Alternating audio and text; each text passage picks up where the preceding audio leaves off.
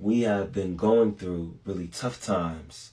We've faced many hardships. We've been battling unfortunate events and unforeseen circumstances. But God says that He restores our soul. It's constantly being renewed by His power and by His grace. You know, the Bible even says that we are to grow, become progressive in the grace of God and in the knowledge of God. God bless you, Gunnar. Welcome to the chat.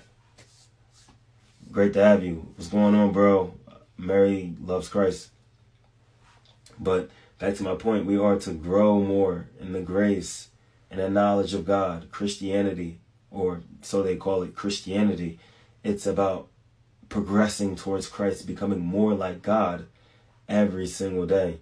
And in the first epistle of John, it says that as Christ was, so are we in this world. That's how we have to be.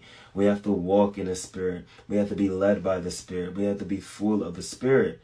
And I believe that that is a strong indication that we have been with the Lord. Because there are many Christians out in the world, but they are some mature, some have issues with being discipled, but we are all one in Christ. We need to help and edify one another. So, for example, I wasn't always well put together. I wasn't always preaching and in the Word. There were times where I would struggle extremely with porn, and I'd struggle with smoking weed. I'd struggle with all of these things. And I needed a strong brother in the Lord to sit me down and to disciple me and to teach me how to walk as Christ walked. Even when we look at Paul, he would say to the Galatians, he'd say, imitate my faith. Do as I do, as I follow Christ. So I just want to say we really need to step up. And it's progressive. It's not always going to be immediate and overnight. Actually, it's never that way, to be honest with you. We just have to put our trust in Jesus, and we have to wait. The Bible says in Romans that if we hope for something, let us wait for it with patience. Most of us, we live in America, this platform, most of us live in America, and we're so used to having instant gratification. We have microwaves, we put our food in, a couple of seconds, pop it out, it's hot. We have Amazon Prime, the stuff that we want, it comes in a day. We have all of these things that just satisfy our flesh. So when it comes to serving God, who is spirit, we sometimes struggle because we're so used to living and walking in the flesh that we don't know how to perceive the things of the Spirit and to walk in the things of the Spirit. So God wants us to wait. He says in Isaiah, this is a verse that everyone loves to quote, but they don't love to apply to their lives. He says that when we wait upon Him, He shall renew our strength, and that we will mount up with wings as eagles. And when we run, we won't be weary. When we walk, we won't faint.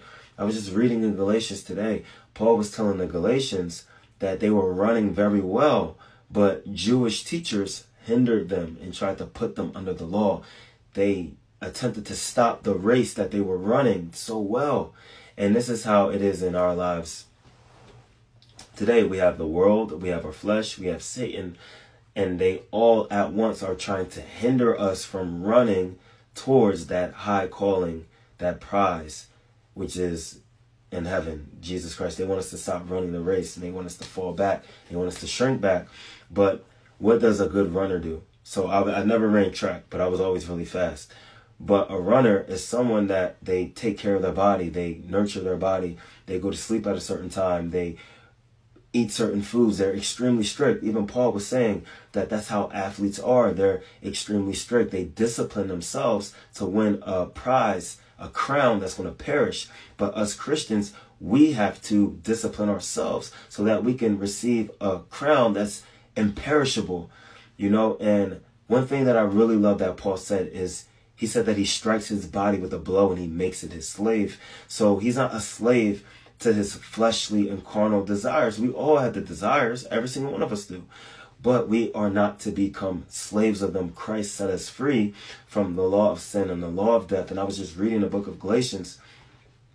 Paul, as he was inspired by God, he said, stand fast in the liberty that you have in Christ. And yes, in the context of the scripture, he was speaking to the Galatian church saying, don't go to these Jewish laws. Don't go back to the law of Moses. You've been set free. So stand firm against these false teachers and let them know that Christ has fulfilled the law and he has redeemed us from the curse of the law.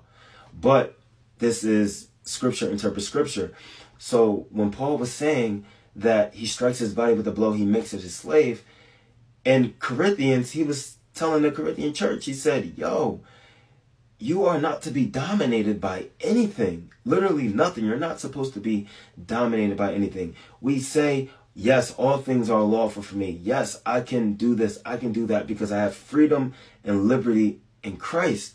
But he said, although we have freedom and liberty in Christ and we are to enjoy that, we are not to be brought under the power of anything. We're not to be in subjection to anything on planet Earth except for Christ.